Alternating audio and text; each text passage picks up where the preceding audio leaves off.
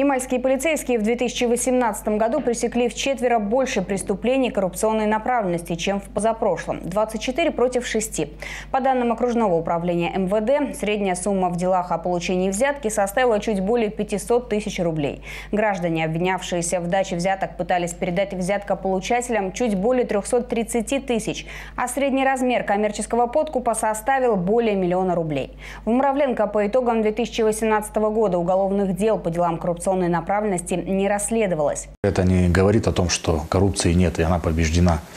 Скорее всего, это недостаток в работе оперативных подразделений правоохранительных органов, которые должны выявлять коррупционные проявления, в том числе как правонарушения, так и те, которым необходимо дать уголовно-правовую оценку. Законом предусмотрено серьезное наказание за получение и дачу взятки, а также за посредничество. Штрафы за такие преступления в десятки раз превышают суммы взяток.